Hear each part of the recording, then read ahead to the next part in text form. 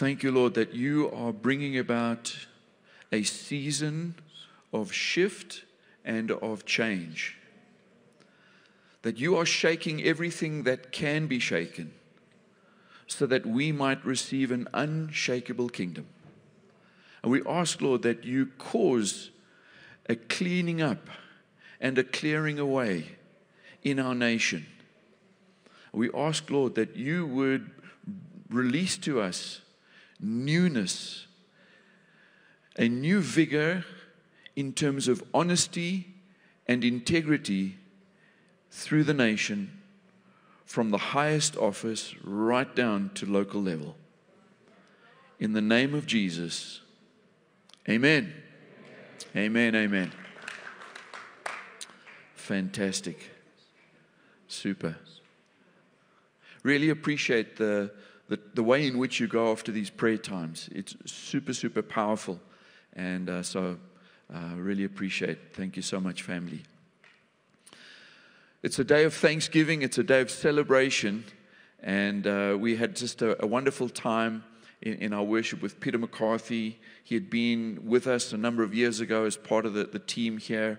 And for the last 5-6 years or so, he's been pastoring down in Durban and amongst the students there. And they're having an absolute ball. So it was just so good for us to have Peter with us this morning.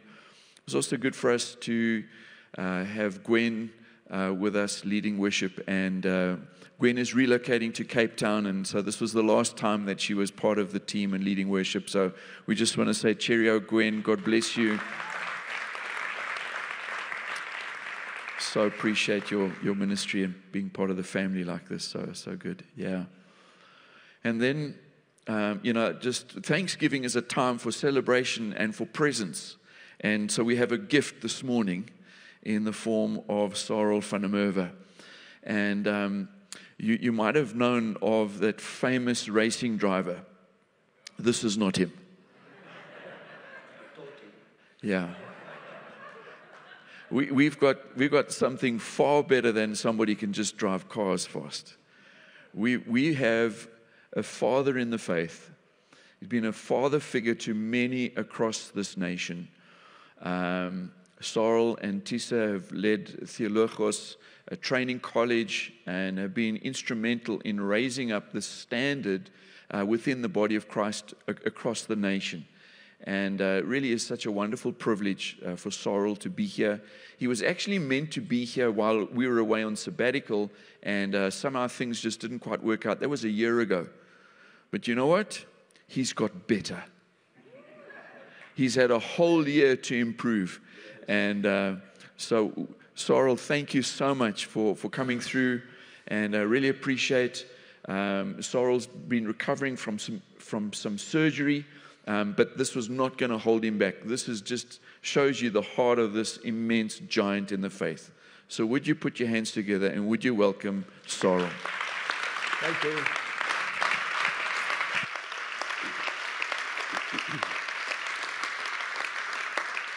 Thank you. You may be seated. It's really awesome to be with this amazing family. I've been many times here, normally sitting somewhere, and it's just awesome to be here in front and sharing my heart, my passion. I've changed my sermon twice this week. So it's not that God is confused, just that I didn't want to preach on what I'm going to do because I felt that you guys are so mature and perfect. I need to give you very intense theology. But God brought me back to my famous topic. So here I am. And I'm not here to just do some teaching.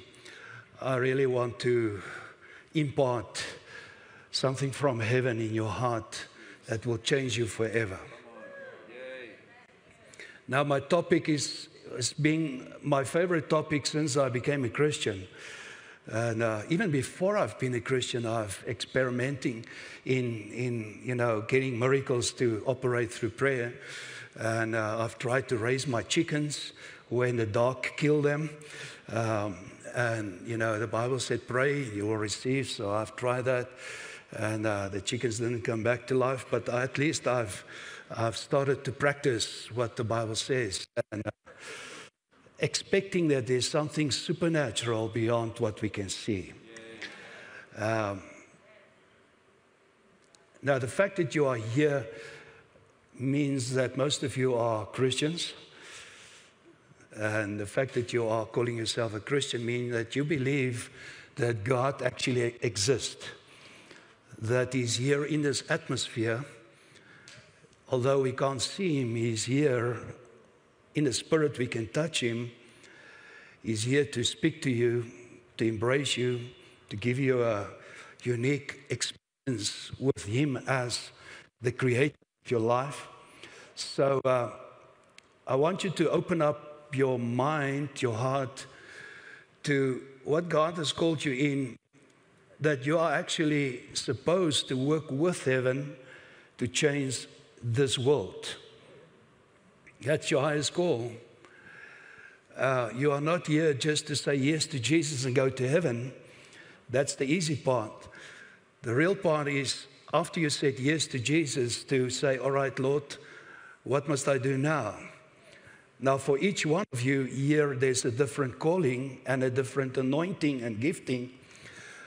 But the most important thing that you need to do is the one that we do the least. And we are all guilty. And for us as preachers and pastors and trainers and leaders, we'll all agree one of the most difficult things to get our people to do is to get them to pray. I know it's very quiet here in this Roman Catholic Church, but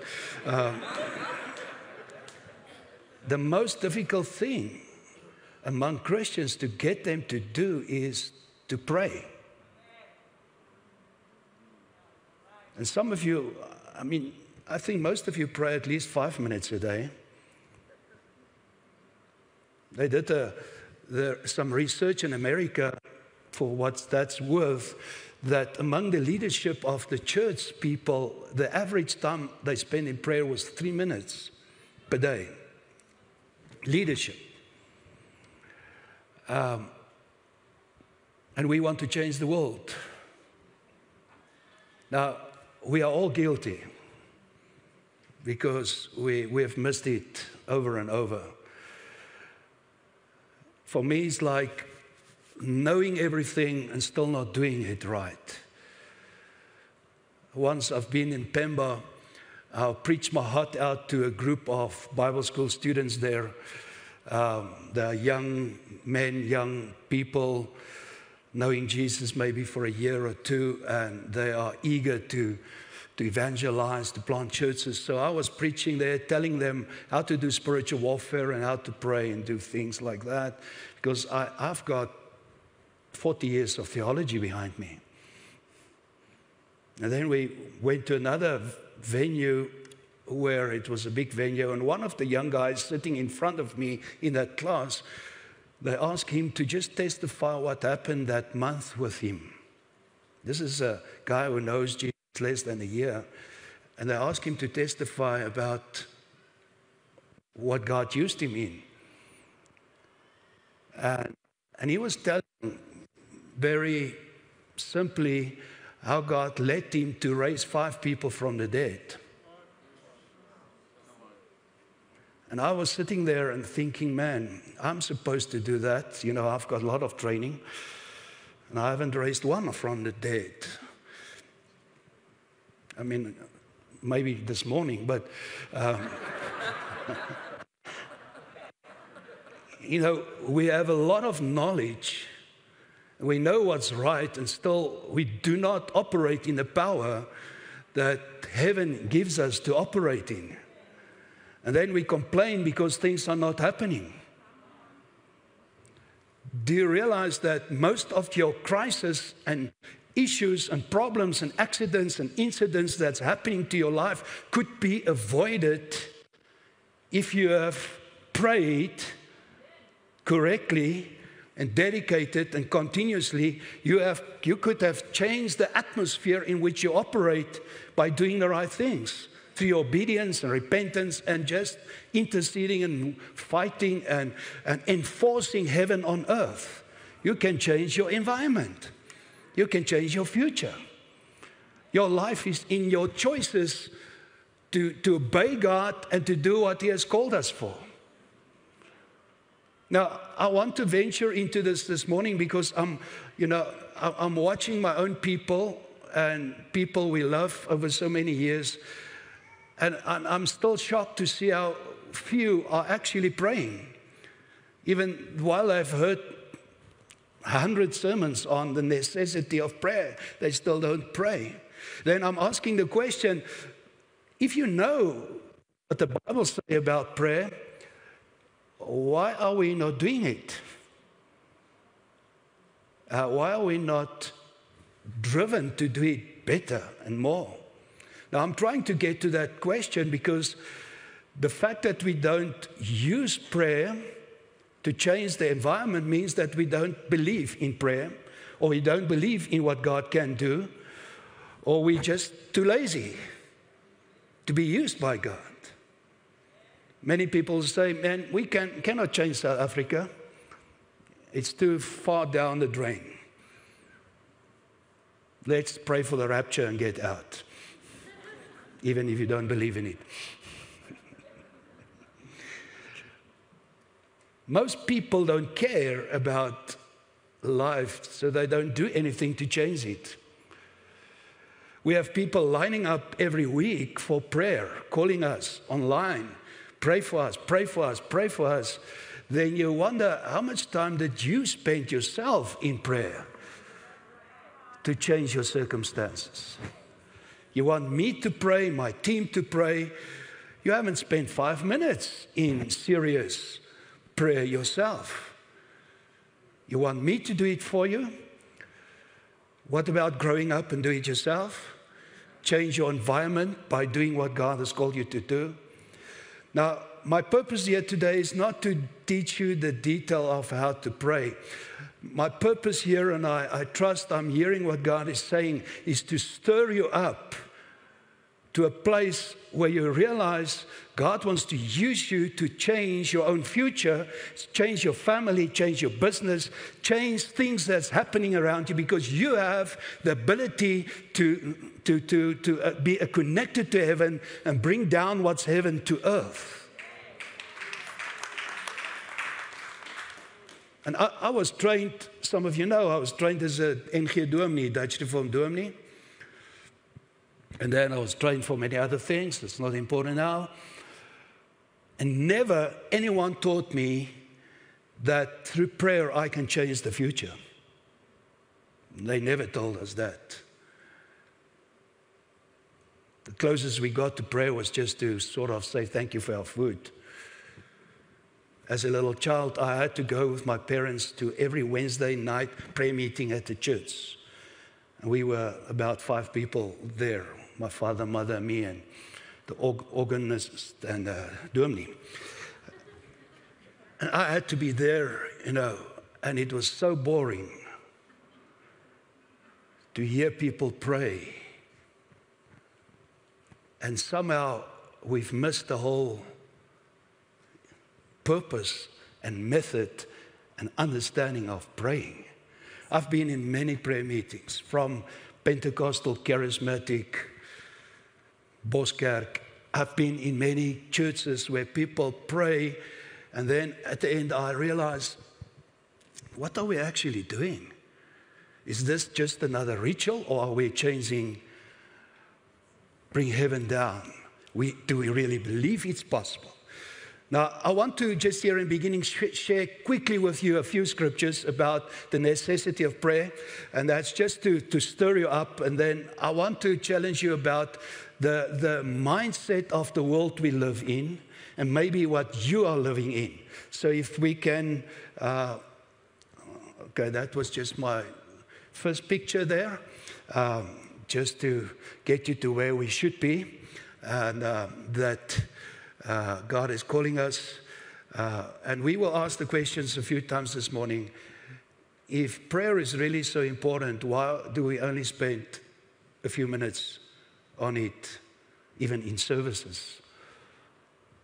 I've been in churches. I have the privilege to be in some of the biggest churches in the world where 100,000 people are praying for 24 hours non-stop. I've been in churches like that.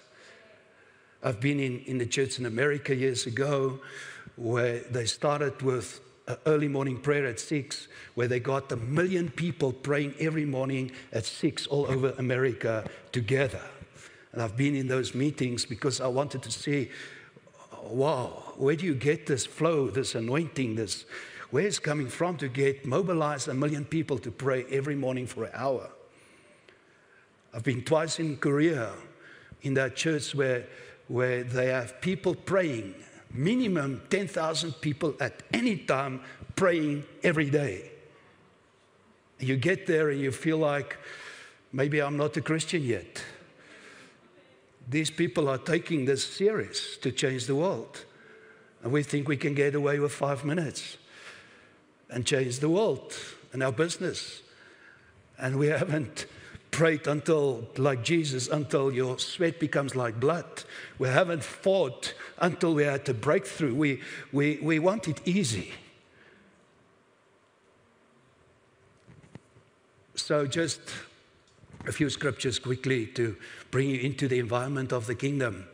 After they've prayed, the place where they were meeting was shaken, and they were all filled with the Holy Spirit and spoke the word of God boldly. I want you to hear, after they have prayed, and I want you to hear the word praying in all these scriptures. Philippians 4:6. Do not be anxious about anything, but in everything, by prayer and petition, with thanksgiving, present your request to God. I mean, this is Paul's simple lifestyle. In everything, present everything, your needs, your desires in prayer and petition. Now, that's a great topic to pray. What is petition? What is thanksgiving? What is prayer to ask? There's a lot of, intercession, praying in the Spirit. Those questions we need to ask because a lot of us say we are charismatic, we are Pentecostals, we are full of the Holy Spirit. We seldom pray in the Spirit. While God has given us dynamite resource to use. 1 Timothy 2:1. First of all then, I exhort that petition, prayers, intercession, and thanksgiving be made on behalf of all men. Again, Paul is giving us a method of praying here. Petition, prayers, intercession, and thanksgiving. And then he continues. First of all, pray for the leadership of a nation, the kings, and for all those who are in authority, that we may lead a quiet and peaceful life. Peaceable life. That's what we need in South Africa, in all godliness and honesty. For this is good and acceptable in the sight of God, our Savior, who will want all men to be saved and to come into the knowledge of truth. So what is our strongest evangelistic tool? Prayer. What is the most powerful thing to change our government? Prayer. Thank you for the amens. Hebrews 5:7. This is a shocking scripture. And I bet that many of you have never read it. During the days of Jesus' life on earth, he offered up prayers and petitions with loud cries and tears to the one who could save him from death. And he was heard because of his reverent submission to Father. Jesus spent time in prayer. And the author of the book of Hebrews most probably was one of the disciples around him, someone who know him well, someone who listened when he prayed early in the morning or through the night. He knows what Jesus, the sacrifice he brought to accomplish his calling and his destiny. Loud cries and tears. Acts 4:21, they raised their voices together. We call it cooperative prayer. Together in prayer to God. Matthew 12:29. Or again, how can anyone enter a strong man's house and carry off these possessions unless he first ties up the strong man, then he can rob his house. The strong man is the enemy. Our warfare is not against flesh and blood. And then Paul says 4 levels of demonic atmosphere. And we want to rob the enemy from his people. We want to see people saved. We want to change the environment. Are we prepared to bind the strong man through our prayers, through our worship, to spend time in? This is war. This is the reality of us being. This is not a cruise ship. This is a warship. We are called to fight and have an attitude, a lifestyle of fighting. So much as we worship, and I love to spend time in worship, but out of worship, because that is when we connect to Father, then it turns around. Then Father works through us to change the environment. So you are always start of worship. You come into the presence. From the presence of Father, where we sit in His right hand, we release what's in heaven to earth. So don't try to do intercession without being aware of you seated with Christ in the right hand of the Father. That's your position from where you pray. We call it active prayer. Most of us, when we listen to your prayers, is what I call passive prayer. Oh Lord, help me. That might be a good prayer to start with. Help. Sometimes more, help. That can be a powerful prayer. But your first calling is to enter into the presence. And from the presence, you become aware that you are clothed with glory and with the outfit of Jesus Christ. And then when you open your mouth, I'm acting on behalf of heaven. What Jesus says comes out of my mouth. What's on the agenda of Father comes out of my mouth. You need to live so close to Father that when you open your mouth, you are saying what heaven says. Otherwise, we pray our own agendas that has no value. I need to be in harmony with heaven so that when I open my mouth, what's in heaven is coming out of my mouth. So it calls for you for intimate relationship with the Father. Just a few other scriptures, Romans 8:26. In the same way, the Spirit helps us in our weakness. We do not know what we ought to pray for, most of us, but the Spirit Himself intercedes for us with groans that the words cannot express. Continues, and He who searches our hearts knows the mind of the Spirit, because the Spirit intercedes for the saints in accordance with God's will. To make it very simple, we need to allow Holy Spirit to pray through us. Not now and then, daily. I need Holy Spirit to pray through me because He prays according to the will of the Father. And most of the time, we don't have a clue what to pray. We pray selfishly. Lord, help me this, help me in this meeting, give me wisdom here. And it's great things to ask. But you have to get beyond that, where you allow Holy Spirit to pray through you, not only worshiping God, but through you to change the atmosphere. We need to be connected to Him. That calls for maturity. And as mature people, we need to know how to pray. When I was in Korea, their focus on prayer is so powerful that every new Christian, the first thing they teach a new Christian is to pray for 1 hour every morning. That's just basic Christianity. Pray for an hour each morning. That's why you find them on the prayer mountain. You find them through the night prayer. They pray for hours because they got fit in praying. They just know that when I pray, something happens. Do you really believe when you pray, something happens? Come on. If you really believe that when you pray, something happens, why are you not praying? Because everything you want to change in your life can be changed through your prayers. Not just pray, simple prayers can be powerful. But in the book of James, it says, you don't have because you don't pray. Then he continues, he says, you don't have because you pray selfish prayers. So the one thing we're guilty of, not praying. Secondly, we pray wrongly. If we learn how to pray the will of God instead of your own desires, then things will change. Because I'm praying what's on God's agenda. And I want to find His agenda. In all situations, pray in the Spirit with different kinds of prayers. Ephesians 6:18. In all situations, pray in the Spirit with different kinds of prayers. And actually, if we would go in that and I teach you how to pray in the Spirit, different kinds of Spirit prayers, you get different kinds of praying in the Spirit. But you need to grow up and mature in it. It's like Paul says in 1 Corinthians 12, he says, I don't want you to be ignorant about the things of the Spirit. And then he continued about teaching about the gifts of the Spirit operating through that. You cannot afford to be ignorant, uneducated, foolish, stupid, sorry for the strong word, about the things of the Spirit. If you want to be used by God, you have to educate, you have to get acquainted with the things of the Spirit and sense it and move with the things of the Spirit. And if you really believe that prayer can change things and prayer is the catalyst for bringing revival, why are you not at the prayer meeting? And I'm asking it for my own people, you know.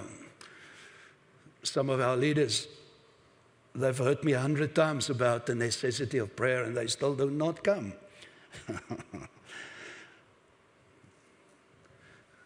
Yom Kippur of that big church in Korea, if one of his people are not praying, he sent them for a month to Prayer Mountain for discipline. Go and pray for a month on the mountain until you learn to pray. He expects from his pastors to pray minimum 3 hours a day to become a pastor. And then we all fail in that. I just want to stir you up about the reality of living in this world, and we want to change it. Now, I know some of you are evangelistic in your heart. You like to testify and preach and do things. It's awesome. But you can't do that without first praying and fighting and interceding. Some of you like to preach.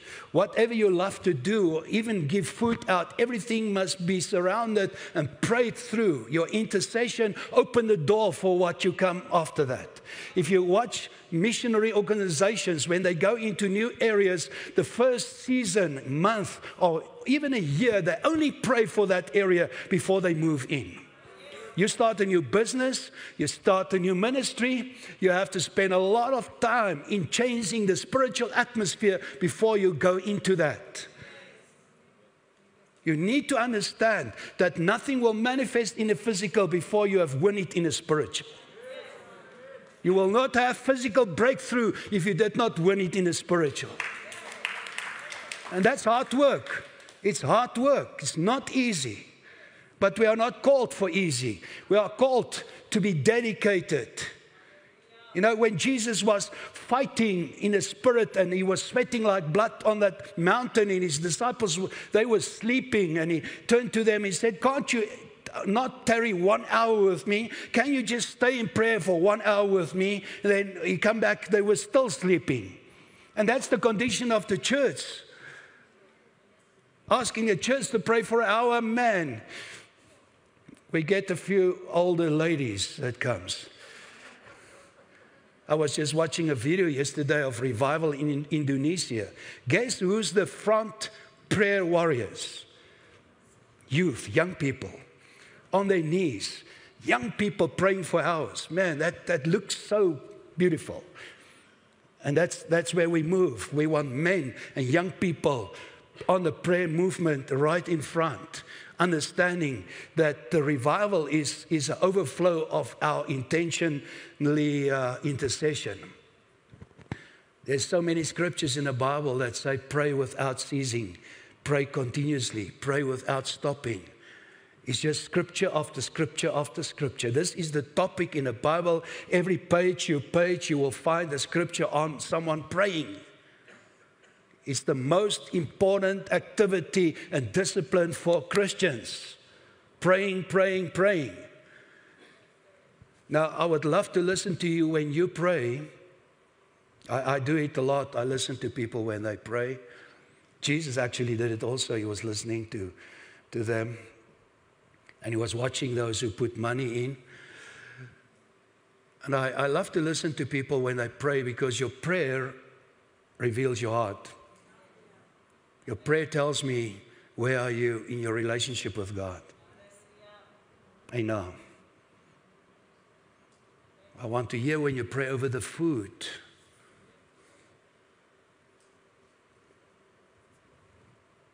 And, you know, we make jokes about praying over the food.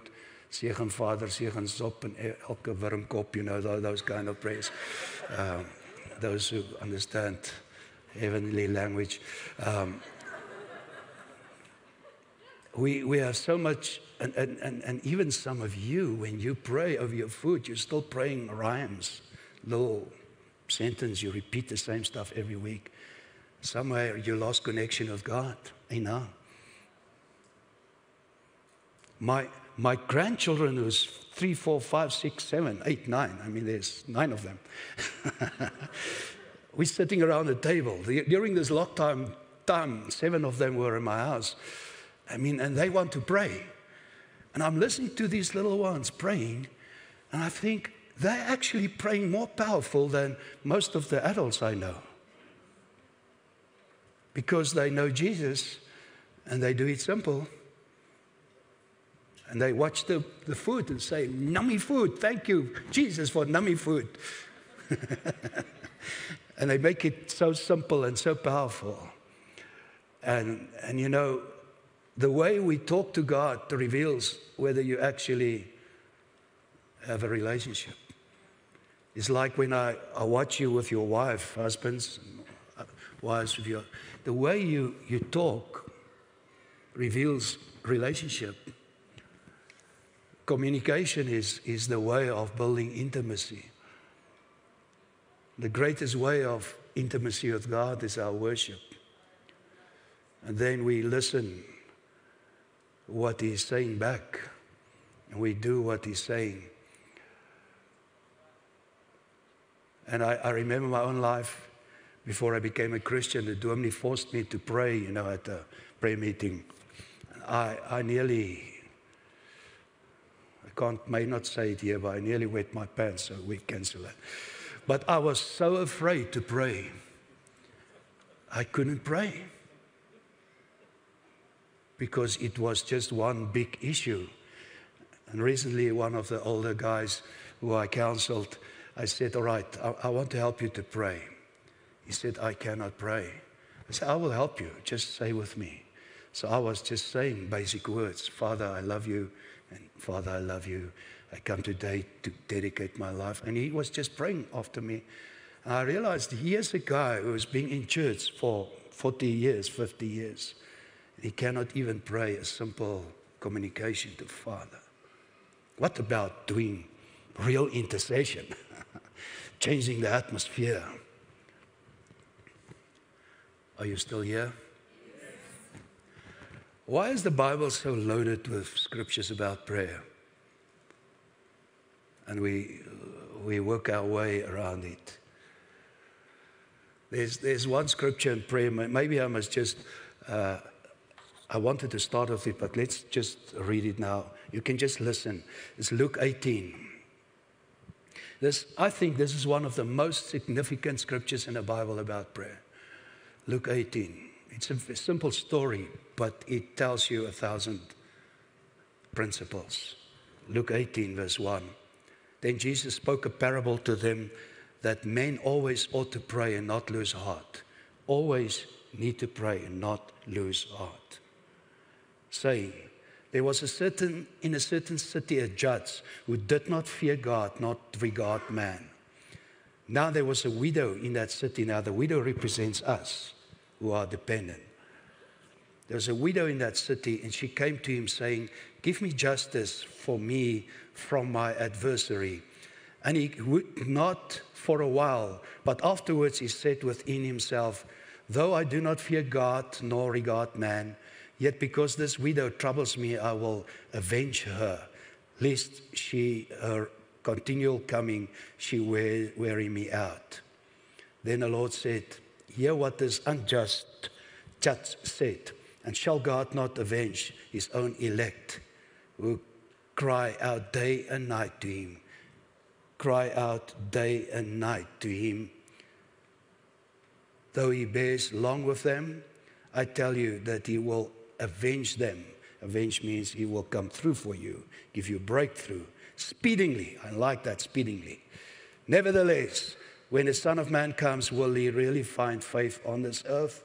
Now, Jesus is connecting your faith with your ability to keep on praying. Pray without stopping. Knock without stopping. Seek until you find. There's a pressure on us to keep on, keep on, keep on. Even if you don't see fruit, you keep on. Even while you call out to God and the solution that comes is not the one you wanted, you believe that God is taking control because you've prayed. So the question, why are people not praying? Most people believe, and maybe many of you here believe in chance, fate, luck, and the philosophy behind it we call determinism. You will be amazed how many among you and your family and your friends and people in the church, and I've been raised in a church environment that believes in determinism. What is that? What happened will happen. If the plane will fall in this city today, no one can stop it. You know that most people, and I'm counseling people for nearly 40 years, and people will sit and say, God killed my child, God stole my money. They blame God for everything. The world around us are believing that what happened will happen, and you can't change it. And I want to tell you today, I want to shake you out of this lie. You can change your future. God, if we can't change our future, why would God insist on us praying? If you cannot change your business and change your family and save your marriage and change things by the way you pray and you're fighting in the spirit in your declarations, why would God insist us praying if we can't change the future? I want you to realize the responsibility is on your lap. Your future is on your lap. It's in your mouth. It's in your choices. You can moan and groan and say everything is against me and God is against me. The devil is against me. No. Your future is in your choices to do what God has called you. And maybe you have failed in some things up to now, but you are in an opportunity to change it and to improve on it. We all fail in things. Until you do it again and again and again, you become better. The first few people I prayed that was very sick, they all died. Until I kept on praying and some got better. And then I started seeing some miracles coming through. Because I kept on praying. God said, pray, heal the sick, and I will keep on healing the sick until I see some fruit coming. I don't stop because the first time it didn't work. You keep on until you have a breakthrough. You keep on praying, even if your mind does not understand the dynamics, what's happening, you keep on doing what you know is right. You don't stop praying.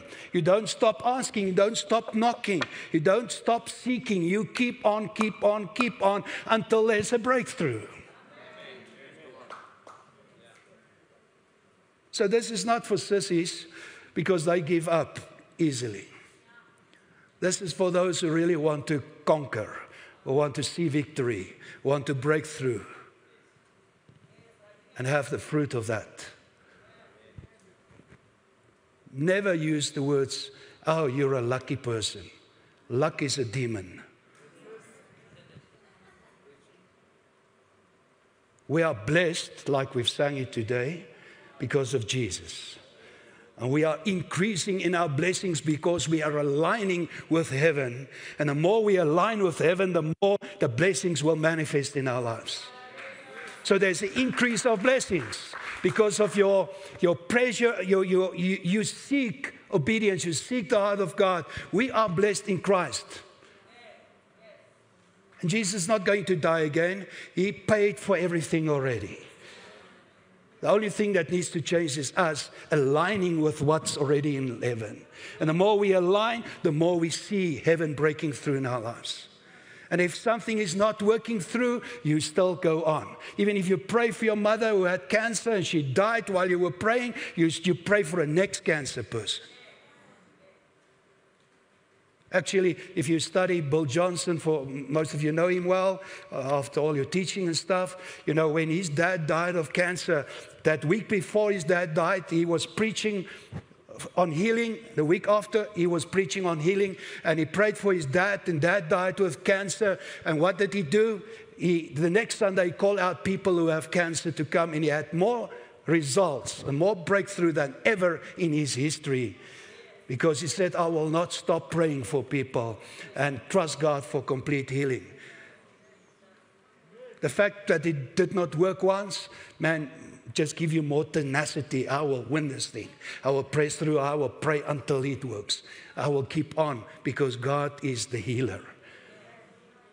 I don't understand why this is not working, but I will press in to see this coming through in Jesus' name. So the whole gospel is about taking responsibility, to obey, to move where God says move. For us who want to mature, grow up as Christians, it's all about hearing God and doing what He's saying. Last week I preached there with our church, I think it was last week, on just grow up. That was my topic, just grow up. And it seems like talking to little ones. But you know, the Bible says, that the author of Hebrews say, there's many things I want to teach you, but you are still babies. I can't teach you real stuff. So I have to get back to basic. And if you see the 6 things he mentioned there as basic theology, that's the things most of us keep busy with the rest of our lives. That's basic stuff. We have to get beyond it. And beyond it means make disciples. Growing in maturity, changing the world. And God is calling us all to grow up, to actually to be instruments in His hands. Not just beggars standing and give me, give me, give me. That most of us actually live for the rest of our lives. Your prayer life, and this is a bit stepping on your toes, so I love you. Your prayer life reveals your relationship with God. It reveals your kind of faith. It reveals your identity in Christ. It reveals your theology, your understanding and knowledge of God's principles of abundant life. The way you pray, and if you pray, and whether you pray, and how long you pray, all reveal how do you perceive God? How do you understand His word? And man, I've been among a lot of pastors, leaders, and sometimes I'm just shocked. I've seen powerful prayer warriors. I love them. I'm connected to international intercessors. I love to see them praying. I've been at prayer meetings. You know, at least people are trying. So I don't want to be negative. At least they are praying, even if they're praying like children, but they are trying. And I'm just shocked sometimes when you're among people who are supposed to mature and they still pray like little children.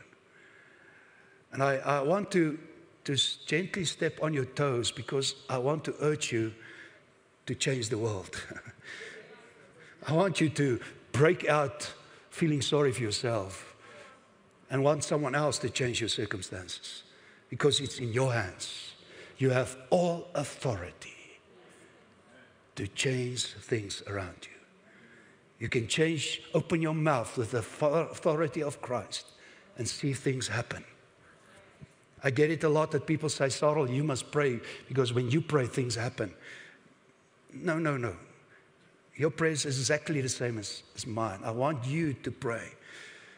And sometimes great to take someone who's a beginner to say, all right, here's someone with short legs, one short leg. Now I take this beginner and say, all right, you put your hands on. I want you to say, grow in Jesus' name. And they say, grow in Jesus' name. That leg is coming out. And I'm standing there, but they've done it. And I want to see beginners doing what we are called to do, because you can do it. I remember the first time when I prayed for someone and there was healing. First time when I cast out the demon out of people. Man, that feeling of, wow, God used me. But you have to grow and become used to be used. You have to get used that when I pray, something happen. Can it become your motto of life? When I pray, something happen. Can you say that? You'd better believe it. When you pray, something happen. Because that's what God taught us. Pray. And prayer is not just give me, give me, give me. Prayer is to take what's in heaven and release it on earth. And you need to get used to what's in heaven and what's the will of God. If prayer is so important, why are so few people praying? Is it just laziness, uneducated, or they don't care, they're just ignorant?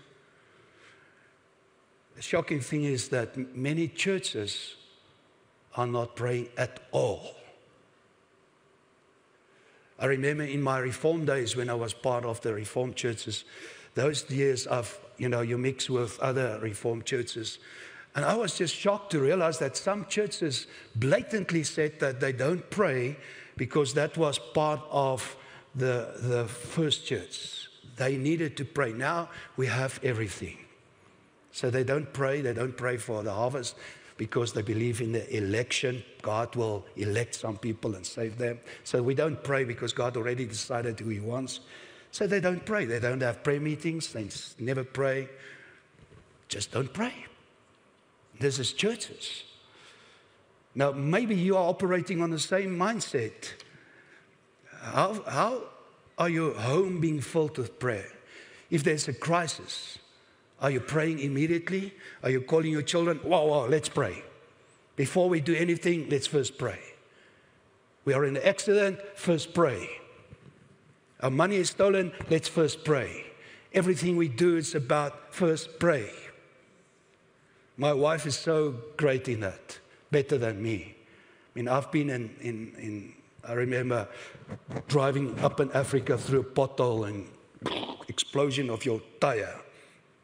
And immediately I realized there's no living soul close to us here that's going to help us. And I immediately feel sorry for myself. We're going to be stuck here for days in the middle of Africa. And that's going through my mind. My wife said, come, let's pray. You need a wife like that. And she prayed, Lord, you can save us out of this. We declare that there's help on its way. We will have a solution. She was just praying faith, calling in. Man, 1 minute after she started to pray, a truck came, Bucky. A Muslim guy. Stop. Can I help you? And he helped us. He took me in with the broken wheel to a place where it's been fixed. And he brought me back, 40, 50 kilometers back. My wife prayed. When I forgot. You see, our lifestyle should be so entangled with prayer. Every little thing happening, first pray. At business, at work, first pray. Are you opening your prayer, your business daily? When you get in your office, let's first pray. Everything should surround around your prayer life. You're getting around the table. It's so important for families to sit around the table every night or whenever it's possible, every morning. Let's pray.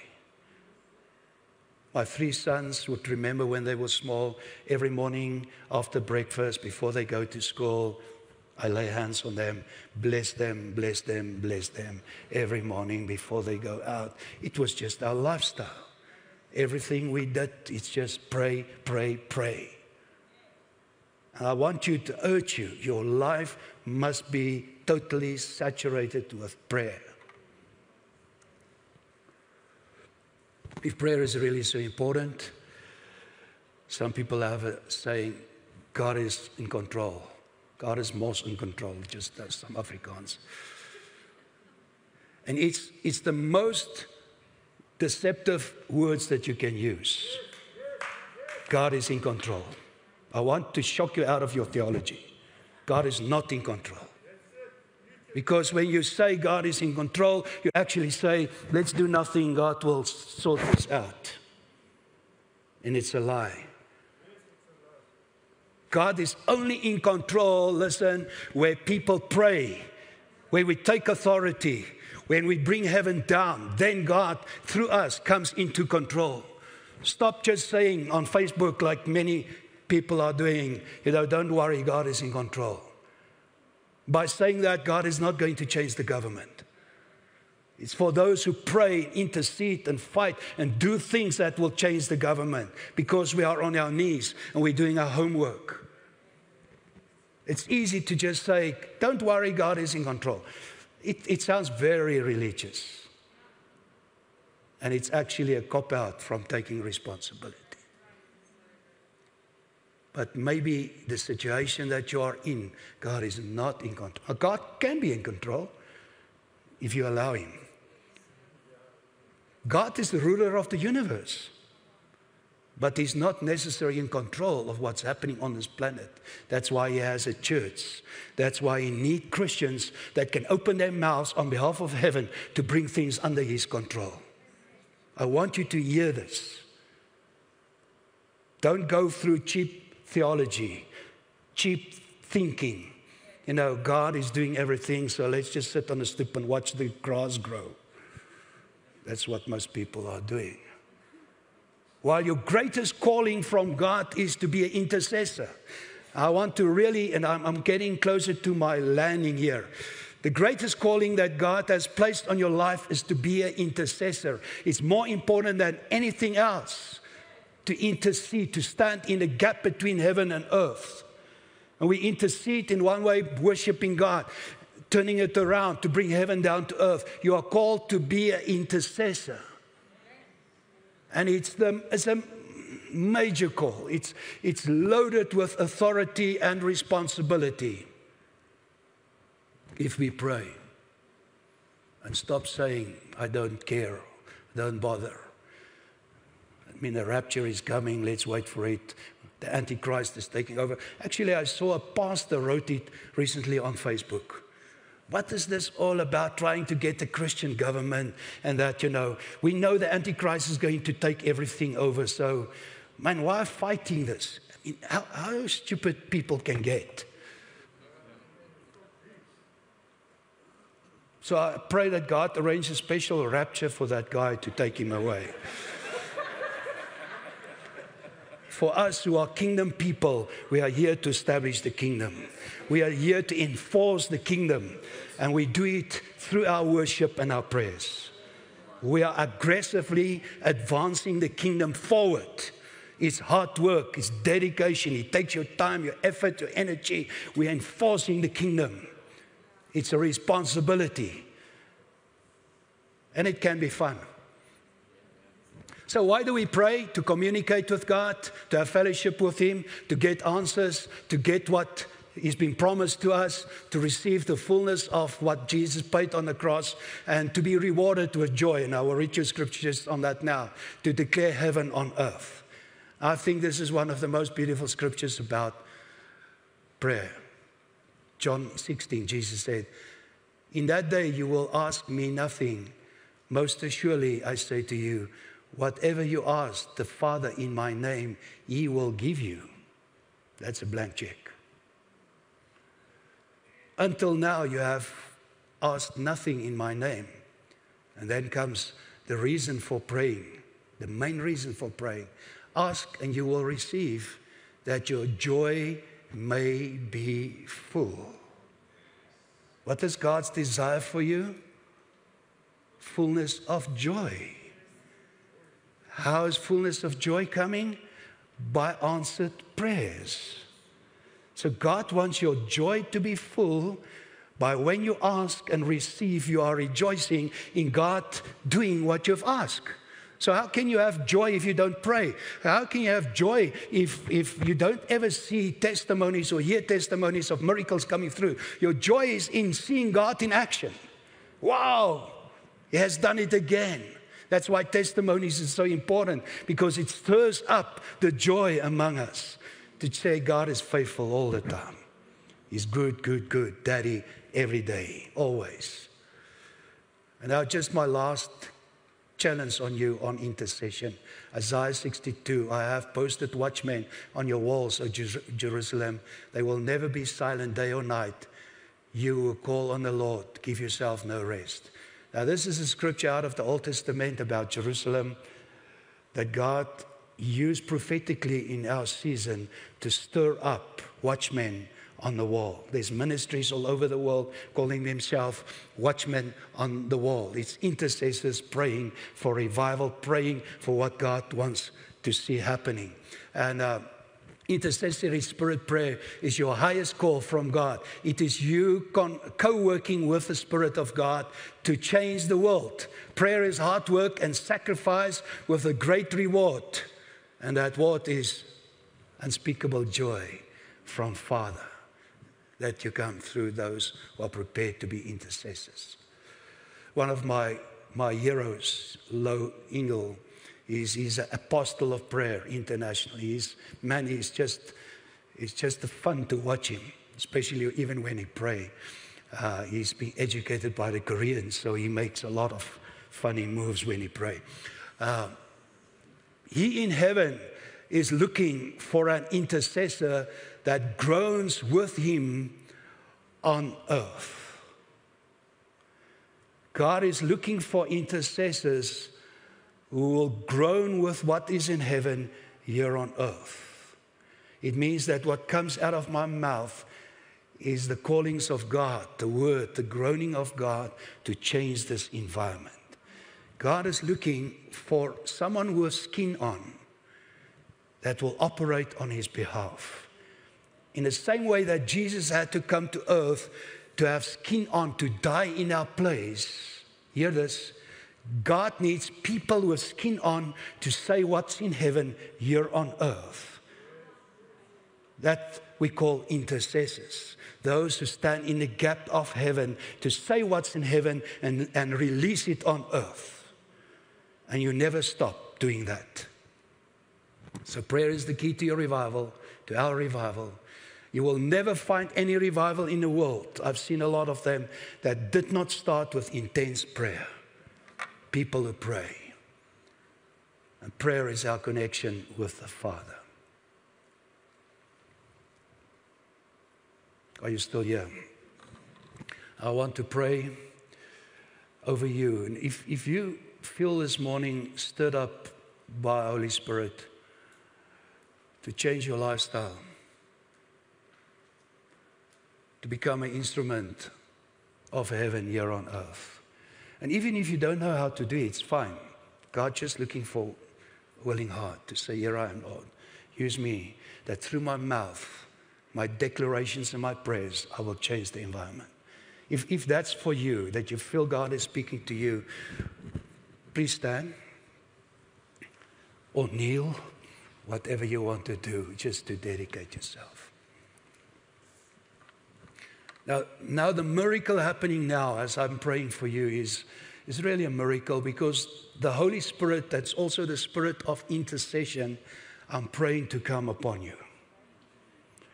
That Holy Spirit, the one that intercedes through us while we don't know what to pray, will come and rest on you. And therefore we ask you, Father, let the Holy Spirit, the intercessor, just come upon us.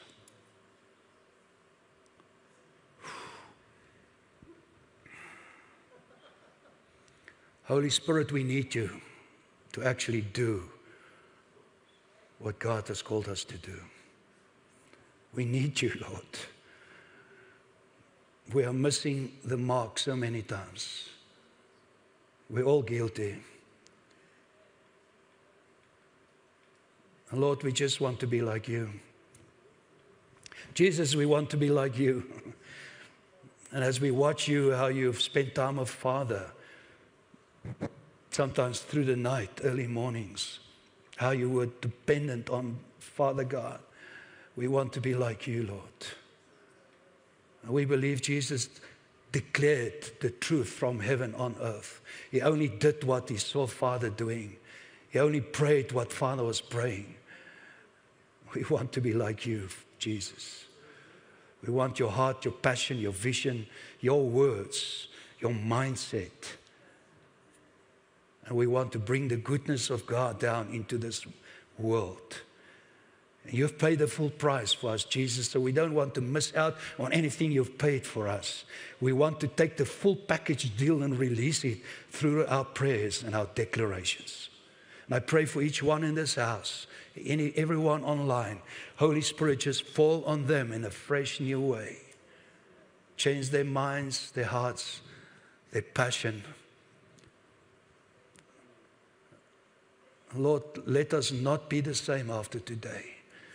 We don't want to be the same. We want to be changed majorly, totally, in every area. I want to be changed, Lord.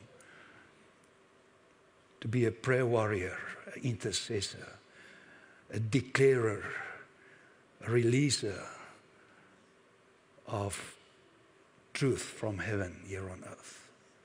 Use our mouths, our hearts, our tongues. We ask it, Lord, in Jesus' name. Holy Spirit, come. Holy Spirit, come. And if you can lift your hands just as a token of total surrender. Come, Lord. Just fill us, fill us, fill us. Fill us. Fill me. Come, Holy Spirit.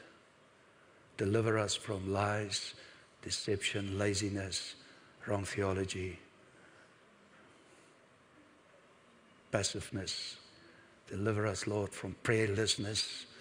Deliver us, Lord, from things that's blocking the move and the flow of your Spirit. Deliver us from that, Lord, we pray. And ultimately, Lord, use our prayers in this season to bring revival, to bring heaven down, and from a revival to bring a reformation, a transformation of this city, of this nation. And we know everything starts with a revival. Reform us, transform us, Lord. We welcome your Holy Spirit to keep on teaching us, motivating us, mobilizing. And Lord, I pray out of this crowd, this beautiful church, and those online, that you raise an army, a mighty army, that will not be afraid, that will run with what you have given them, that they will be orators, they will be the voice of heaven on earth, in Jesus' name. Amen. Thank you.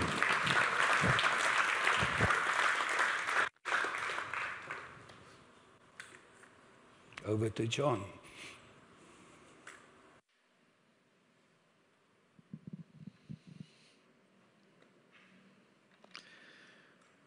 Now you know why we wanted him. Can we just appreciate Wimsada?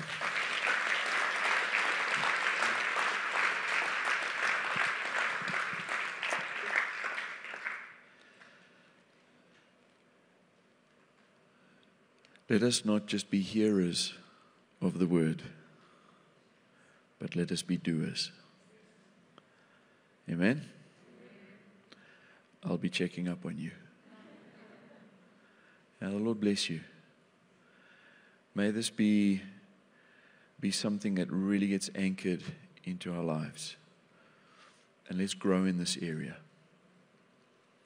And we're going to see amazing things within our own lives and our families in this region and beyond. But it comes from this place. Hallelujah. So grateful. Thanks, Oral. Thank you so much. The Lord bless you. Walk in peace. It's silly season out there. But no. We have the Prince of Peace. And we have joy. So let's be in Him. And let's carry that and release it to people we come into contact with. Hallelujah. Have an awesome day. Bless you.